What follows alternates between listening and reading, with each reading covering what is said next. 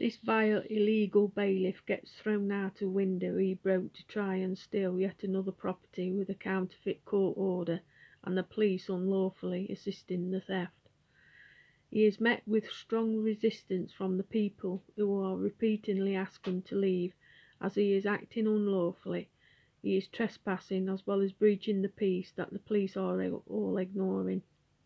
The window is broken, therefore criminal damage has been committed, but the police once again just stand by and watch these criminals, calling themselves bailiffs, carry on committing these criminal offences. However, as this bailiff illegally enters, he is swiftly evicted and gets injured in the process on the broken window, therefore some would say getting his just deserts. This is another fraudulent theft committed by greedy, vile individuals on behalf of the statutory state. These criminals that they call themselves the police are breaking legislation by assisting fake bailiffs with no authority to take a person's property. Video on the description.